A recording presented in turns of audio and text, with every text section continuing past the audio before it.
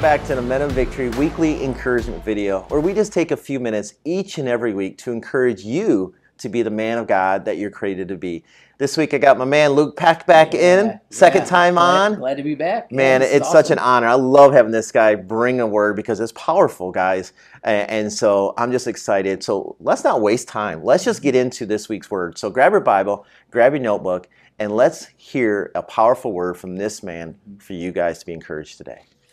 Hey guys, glad to be back and share some things that the Lord's had on my heart recently, and I got my shoe with me. This is kind of different, but so in the morning when I get dressed, I'm trying to be as quiet as possible because I don't want to wake up Jillian or anybody. Yeah, we want it silence. Okay, right. So I tiptoe. I don't turn on any lights, at least as the least amount as possible.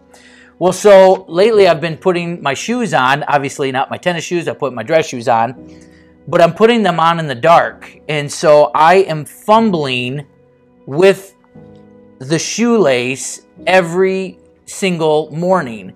And all of a sudden one morning, this thought hits me, you're trying to untie things without the light on. And it makes it very difficult. We try to figure it out. So I've got one lace that's going one direction and I have to relace it, or trying to get everything organized. It's just been extremely difficult. And when the Lord showed me that, I was like, wow, what kinds of things am I doing in the dark that require the light?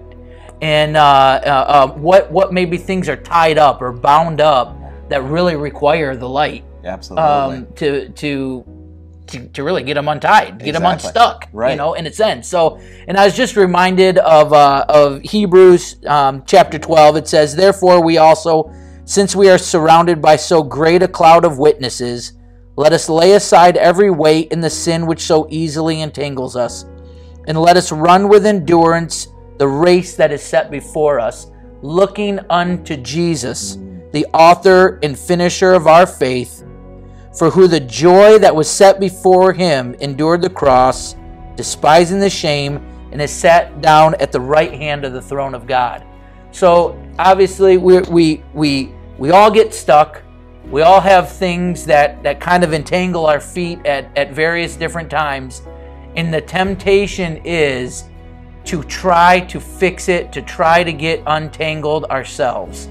And not saying that we can't at different points in times, but sometimes, man, as we experience, it just takes a brother. James talks about how we can confess our sins to one another that we might be healed. Right. You know, and in John, it talks about how the light, Jesus, the light came into the world and the darkness could not comprehend it. Guys, when we bring things into the light, the darkness cannot do anything about it. Right. Jesus is the light. He is the victor. It is by his shed blood, it's by his victory on the cross that we are even offered freedom, that we're offered forgiveness. And so we can take these things to him. We can pull in a brother to agree with us, to pray for us, to encourage us, to challenge us and hold us accountable. And that will help us to lace these babies up the way that they're supposed to keep our shoes on, to get unstuck, that we can continue to run this race that God has called us to. And he has called you to run this race, not to sit on the sidelines and watch people.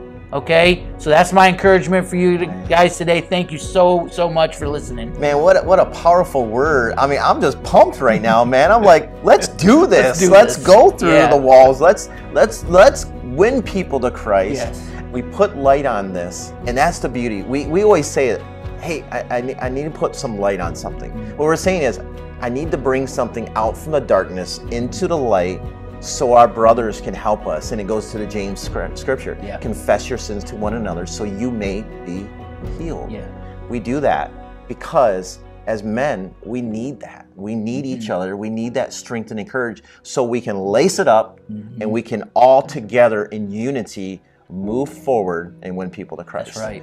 Change our families, change our community, and change the local church. That's right. And that's what we're doing as men. Amen. So, Amen. Dude, powerful That's word. Awesome. Pray for these guys. All right, let's pray. Heavenly Father, I thank you for every man that is watching this video.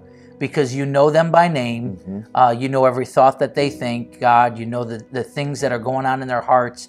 Lord, the struggles that they are afraid to talk to somebody about. God, I pray that you would give them courage, that they would reach out to a brother, reach out to a pastor, and Lord, to be healed, to confess that, to not give up, but to trust, God, that you are a loving Father, that you are a loving Father, and that you will care for them and that you will help them as they rely on you. In Jesus' name, amen. Guys, that was just another powerful word from the Men of Victory from this guy. Appreciate this man. Love this guy. Him and his family are just precious.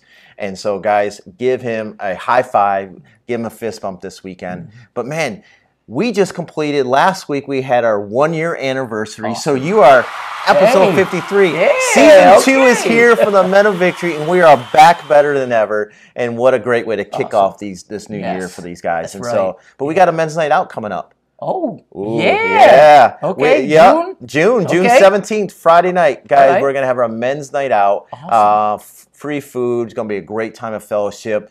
We get to just sharpen each other, hang with guys like Luke and others in the church, and really just bring things to light and have fun. Yeah, have fun. fun. Laughter is a good medicine, It is. and we need that as men. And so, guys, be part of that, and we'll see you next week for our weekly word of encouragement from the Men of Victory.